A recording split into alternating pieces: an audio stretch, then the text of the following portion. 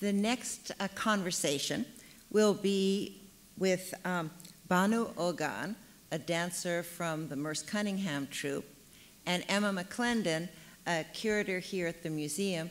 They'll be talking about the collaboration between Merce Cunningham and Ray Kawakubo of Comme des Garçons, who did the costumes for Cunningham's scenario. Well, firstly, I would like to thank Valerie for that wonderful introduction and for having us here today. But I would also really like to thank Banu Ogan for being here with us today.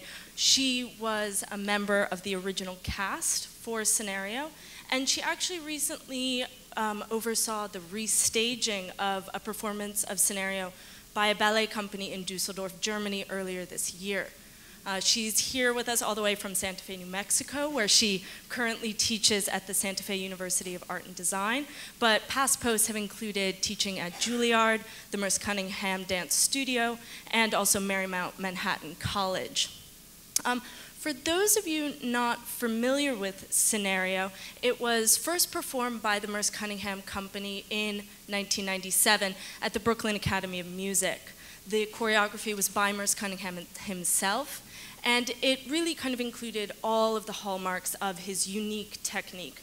So intense athletic speed, balletic precision, the curvaceous, almost convulsive flexibility more often associated with modern dance, and also an incorporation of the chance operations as a device to actually combine the elements of the choreography itself. But as you can probably tell from the image here, the costumes were anything but typical. For Scenario, Cunningham made the bold decision to invite Ray Kawakubo, avant-garde Japanese fashion designer and founder of the label Comme des Garçons, to design the costumes and be the artistic director for the piece. The costumes that she created drew on her then recent Body Meets Dress, Dress Meets Body collection, now very fondly and often referred to as her Bump collection, quite appropriately, as you can see from the photo here. And the collaboration has really become probably one of the most renowned and somewhat notorious collaborations between a fashion designer and choreographer in recent history. I'm sure many people in the audience are wondering, Banu, what it was like to actually dance in one of these costumes by Kawakubo. This was one of the first times that, in my experience, where we actually had to rehearse in the costumes before the premiere of the dance. And those bumps were down, so they were really hot.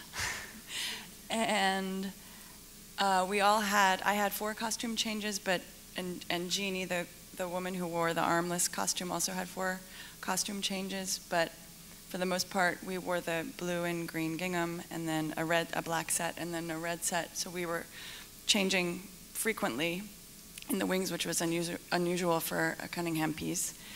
And certain aspects of the choreography were very challenging, particularly partnering.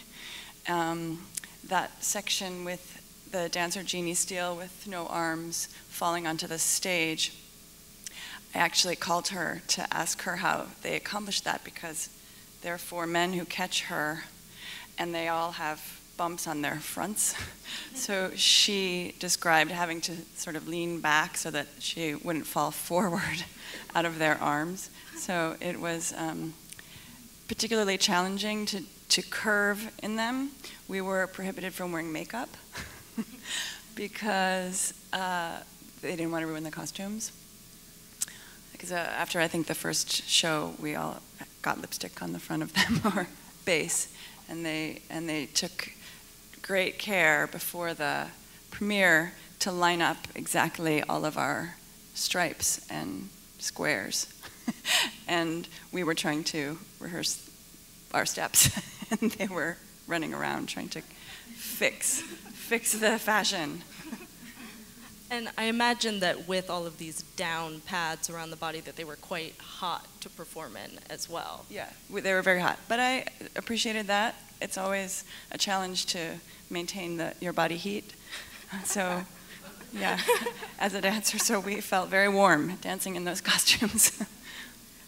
in any of the particular costumes that you actually had, did you feel your movements at all inhibited by the actual structure of the costume? Well, not particularly. The skirts rode up. So we just had to decide that we were going to dance in with our legs showing. But they were very stretchy, so as you can see, her skirt is almost all the way up, the woman on the right. But we had to sort of modify the degree to which we could curve if we had a huge bump in the front of us. Absolutely. And so I understand also that as the artistic director for the piece, Kawakubo was not only asked to design the actual costume, she was actually involved in designing the set and the lighting as well. I spoke to a number of dancers doing the research, and everyone sort of mentioned certain odd aspects of the set, so to speak. I was wondering if you could talk a bit about the set that Kawakubo designed. Well, I learned when I was staging this with my colleague Daniel Squire in Düsseldorf with the Ballet am Rhein, that Rei Kawakubo wanted the space to have no entrances and exits. So she wanted it to just be a completely white box. And Merce said, well, that's absolutely not possible.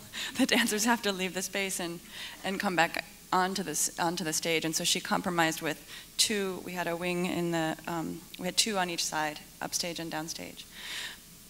And fluorescent lights on an angle. I liked the lighting. It was one of the least challenging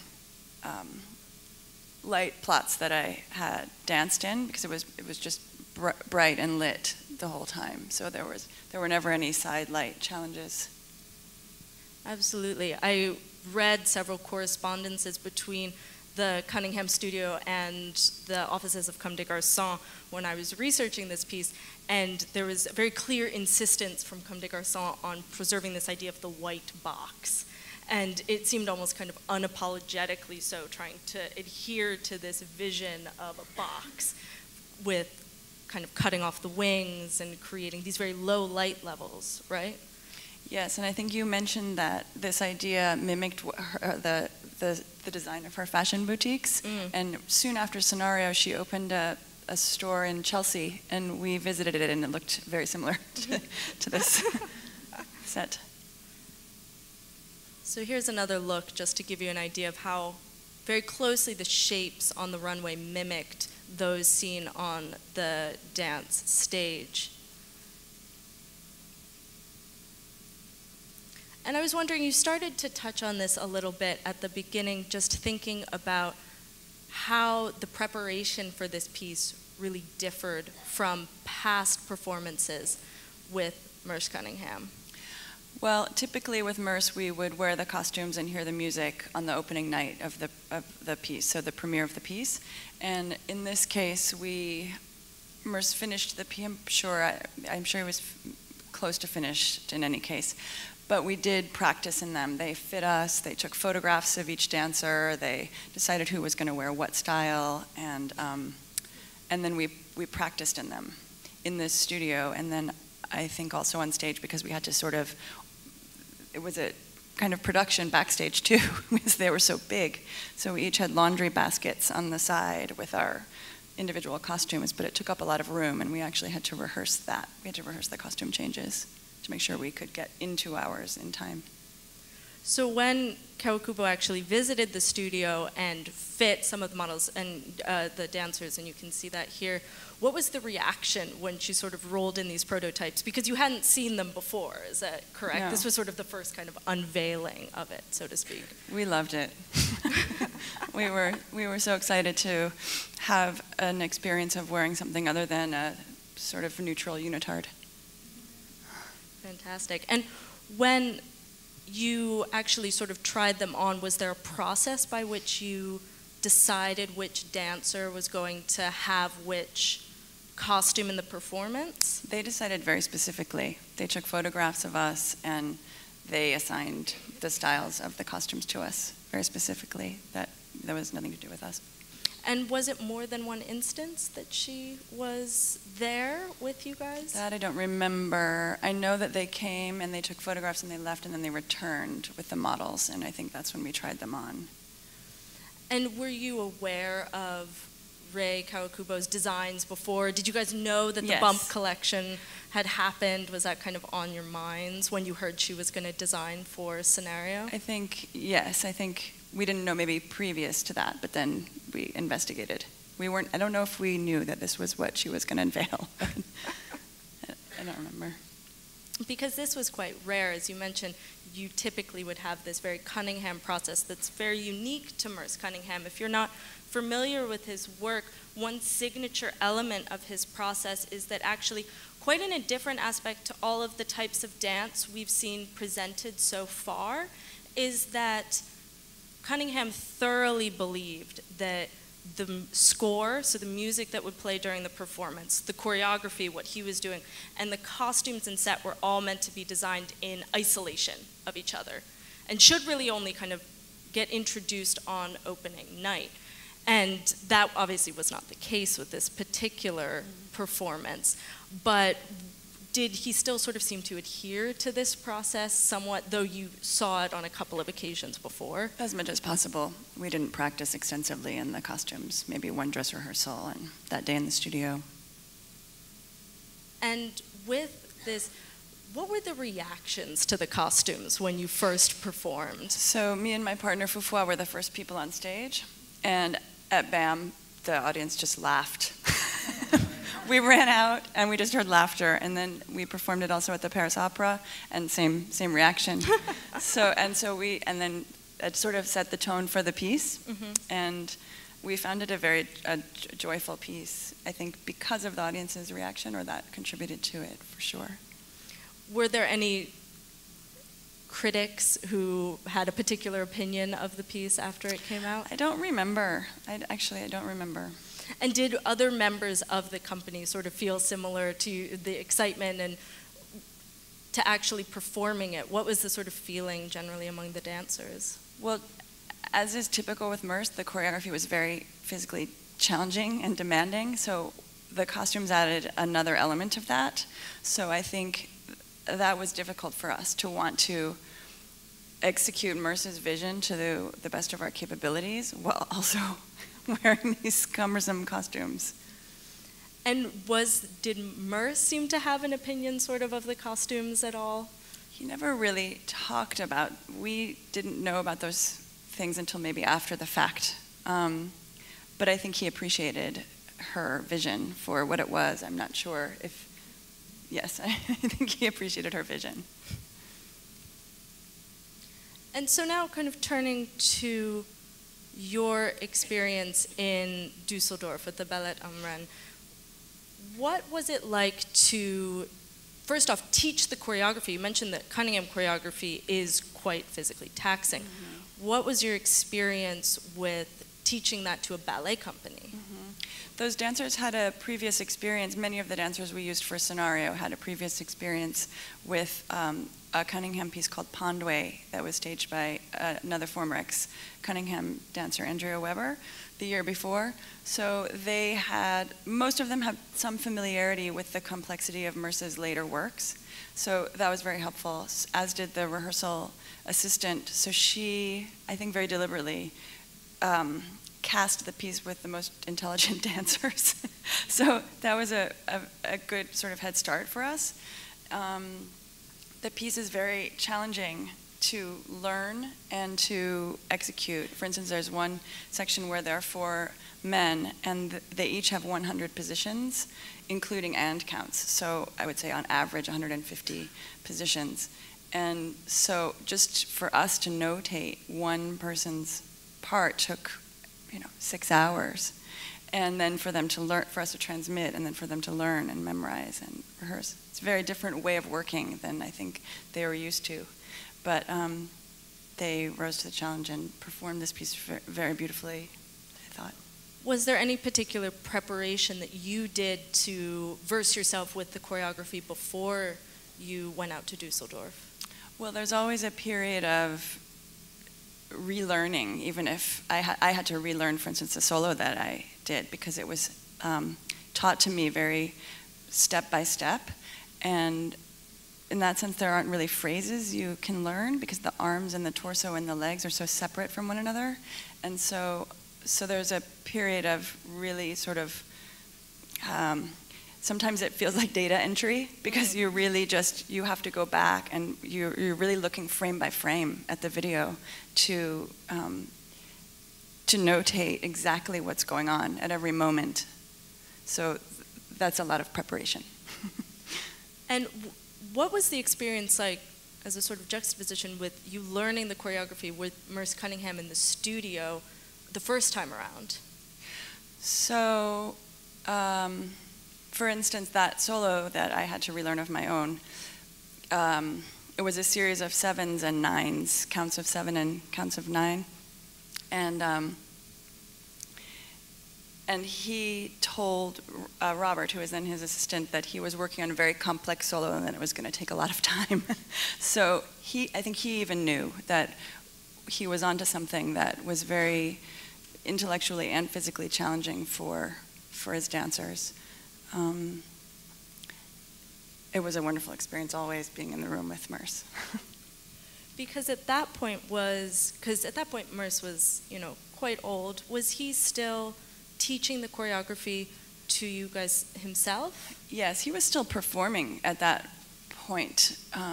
So in '97, he could still show some things physically. And he had also very clear notes. And we learned his language. And so for the Dusseldorf performance, you didn't have them dance in the original costumes. No, the costumes had to be recreated, and from what I understand, the woman who was responsible for recreating the costumes, Catherine Vaufray, she is a Swiss woman who was working in Germany with the Ballet Marine.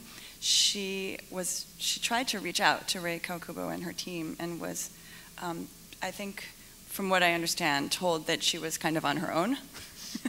And she had to do her best. So the costumes are now being housed at the Walker Art Center.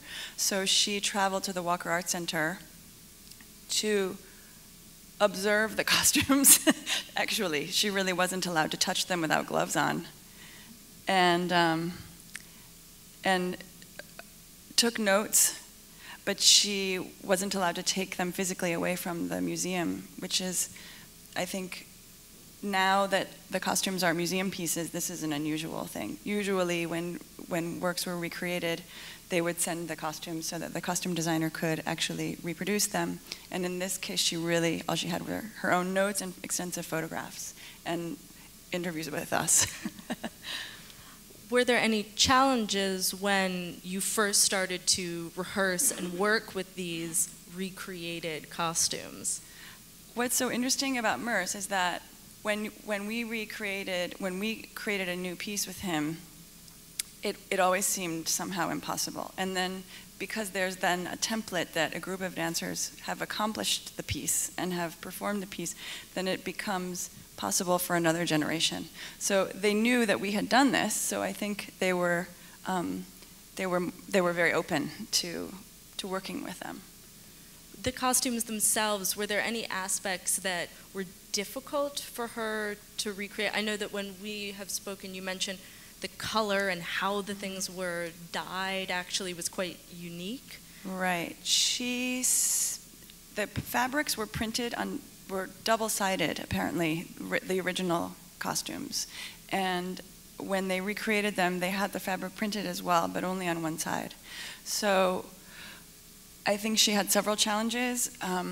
One was interpreting the length. I think they were actually unisex. So on certain people, skirts look longer than others, but she was very meticulous about trying to get them at the right length. And then those skirts, like I said, they rolled up. And because the fabric was printed only on one side, you could really see that. So I think we had 3 dress rehearsals, and after every dress rehearsal, she took extensive notes, and then in the end decided to double sew another side of fabric on the underneath so that when the fabric flipped, it wasn't obvious. And in Dusseldorf, did you recreate the set? I mean, it seems quite here that you were very much looking at that white space again, but did you try to recreate all aspects? So the person who was responsible for lighting the piece, David Covey, the original piece, he is a professor at Ohio State University, so he was asked to come to light the piece there, make notes that could be put into the Cunningham dance capsules for future recreations of the dance, and then yes, they did make a truss with the fluorescent lights that pretty much duplicated the original version. And I guess sort of by way to kind of conclude, has your view on scenario in this particular piece and the costume, has it changed over time as you've taken on these different roles? It's always so interesting to get really involved in Merce's work on the other side of things and actually learn all of the parts in the piece. In this case in particular, I think this is one of the most complex pieces that I've restaged of Merce's, and it was just mind-blowing, the level of complexity in this piece. There's a section in the end called the tango that's about 6 minutes long, and I think my notes are half of a notebook just for a 6-minute section, and in fact all of the phrases are the same but with ever so slight variations, and even within couples ever so slight variations. So it was just it's always such a treat to understand how Merce worked in his mind and to sort of uncover the layers of complexity there. I mean, he's just a brilliant man. Absolutely. Oh, sort of saved by the bell, I guess. Unfortunately, we were not able to show the full extent of the video, but due to that, I guess we probably have a lot more time for questions because we weren't able to show the video. So, does anyone have any questions that we could open it up? I have a question.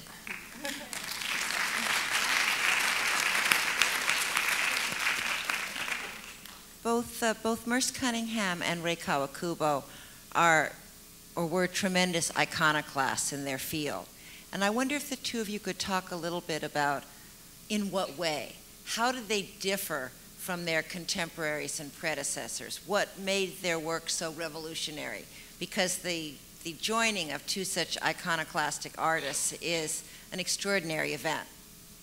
Absolutely. I mean, I think that from the pieces shown, both the costumes by Rei Kawakubo and the runway pieces as well, you can really see that this collection is a very extreme example of how she was really challenging traditional notions of feminine beauty and what the beautiful body really looks like. And she really addressed that in her clothing on a lot of levels, both in terms of the fit. Often her clothes would be quite loose fitting and deconstructed in certain elements, and it wouldn't fit the way you typically would find. But then in this particular case, she's really distorted the body. And I'm sure you have some views on Merce Cunningham and his approach. Yeah, I would just say, just quickly to answer that, because, yeah, that just by nature that he would allow his very clear sort of physical forms to be quote-unquote distorted and shows the openness that he had to new ideas and to working with people whose vision might have collided with his in a sort of unexpected way. Absolutely, and I think also to kind of tail end that too, with Merce Cunningham, you really do have a complete sort of divorcing of narrative and dance. We've been talking a lot about the narration in these ballet performances, but with Merce Cunningham, it was really about the movement in space and about him combining a lot of different types of motion and then really sort of showing them in this very unconventional way, and also combining them through the use of chance operations as well, which is very important. I'm viewing this image here and was wondering how the partnering had to differ, or did it differ? Yeah, it just became a little bit more challenging. You had to take a little bit more time. lifts were hard when you were coming at one another face to face and both of you had bumps. I think it was harder for the men when they were lifting us. I think that sort of the timing and the shape of things changed for sure.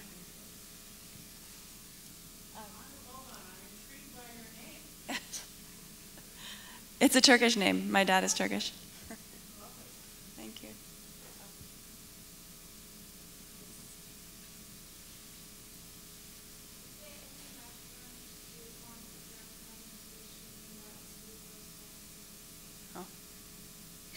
I'm not sure. I mean, that's a very kind of...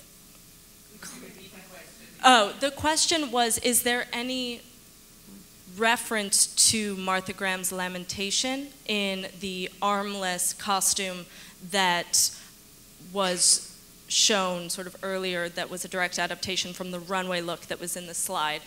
And I think the answer is probably not an overt one, because it was drawn directly from Rei Kawakubo's runway show. But I think that when you put it into dance, there is a certain connection that would be drawn there. I just want to add something about that sleeveless costume. I think in my experience, and maybe this happened in earlier years with Merce, but in my experience, that costume was the first time that Merce choreographed a 1-minute section explicitly for the costume. So there are 4 men partnering a woman around who is not using her arms at all. and that was a result of the costume that she wanted to include in the piece.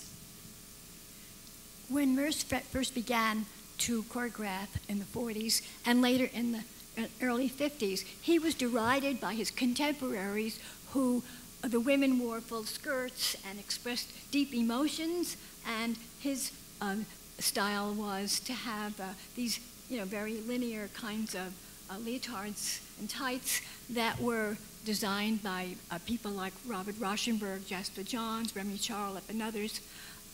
This was a collaboration of artists, not fashion people. This to me seems like being a fashion victim, this particular thing.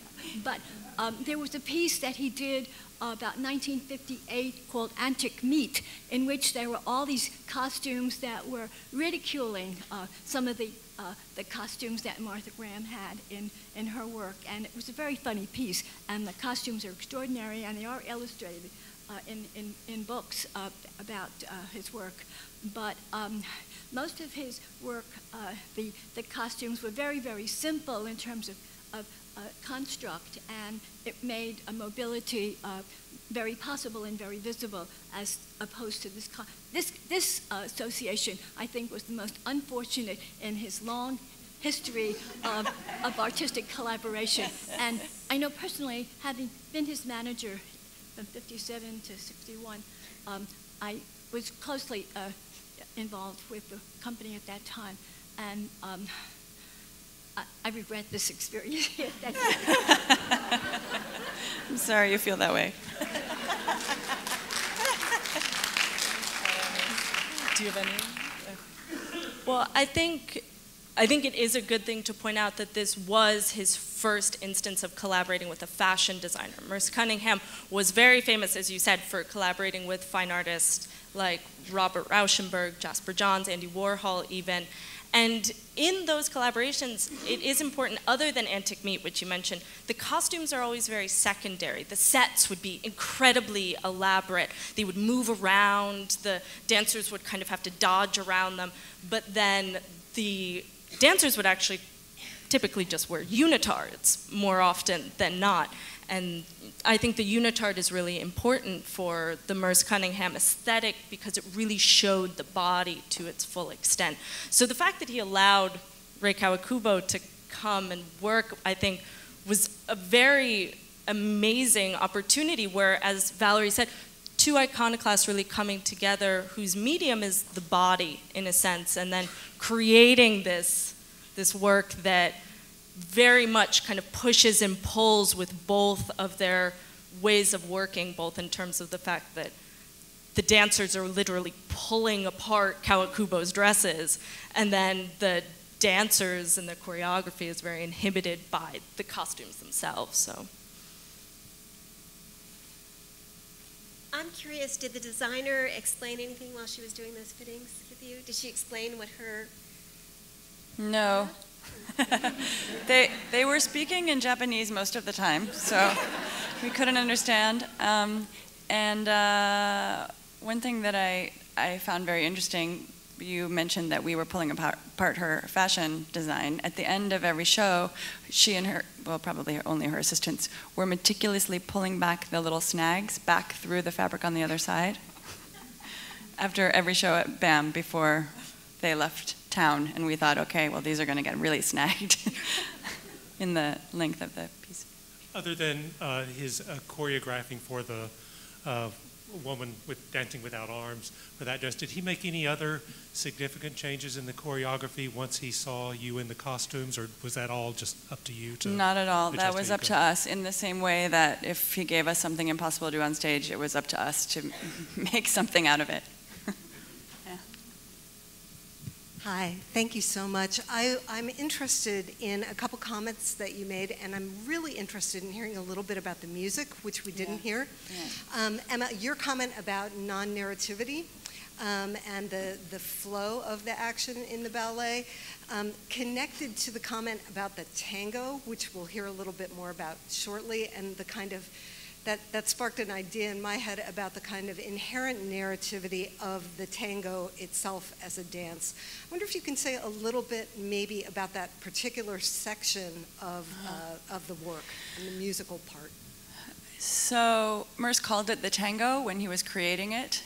And it's a series of very intricate footwork and partner dancing, almost like social dancing. And in the when we were working on it, we thought this has nothing to do with the tango. It was so difficult to learn. It was so, not that tango is not difficult to learn, but this was really, I mean, so challenging for us to remember the steps and the partnering sequences. And then when I was staging it with Daniel Squire in Germany, I was remembering an incident when we were on tour in Nashville, Tennessee, and we all went out line dancing, country line dancing, after one of the shows, and we learned these line dances that are very sort of, you know, intricate footwork and can be partner dancing. And we were practicing them in the hotel parking lot before leaving town. And Merce saw us, and he said, "Oh, it's marvelous, this dancing that you're doing." And he watched us practicing these dances for quite a while. And when Daniel and I were relearning them in great detail, we commented that they were very similar to line dances. And then I had this revelation, wait a second, this is around the same time. So you never know. I mean, he was influenced by life and by what he was observing at the time. When he was creating a piece called Ocean, the Olympics were on, and the figure skating was happening. And the day after the figure skating, he created this duet that looked quite a lot like figure skating. So I think he was influenced by the things that were around him. So if there's not any other questions, I guess we'll turn it over for the next conversation.